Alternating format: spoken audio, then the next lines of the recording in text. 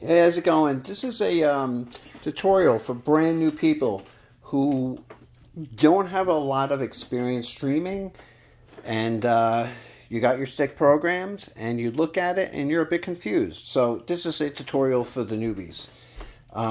Now, when you connect your stick and you have the Wi-Fi connected, you're going to see a menu. These top are your apps that are on top. Now, if you press this right here, see this with the plus sign on it, you click it, and there, rest of your apps. You'll probably have another line of different apps. I can only fit a certain amount of apps on the Fire Stick. So if you don't see like I have Showtime, HBO Max, Hulu, Peacock, let's say, well, I like Power, which is a Starz TV show. So what you would do is you would go to the Film Plus app, you would open it up, okay, and you could search. Let's say your TV show is Power. Power.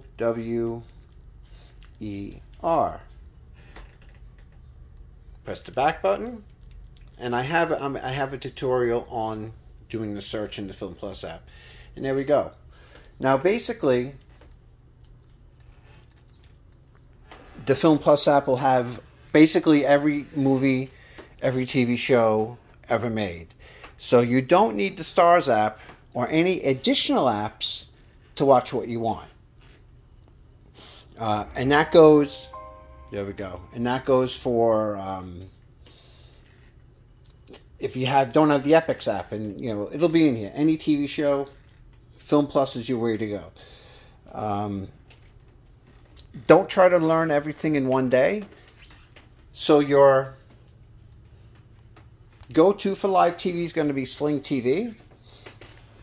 Watch the tutorial on Sling TV, which is very important.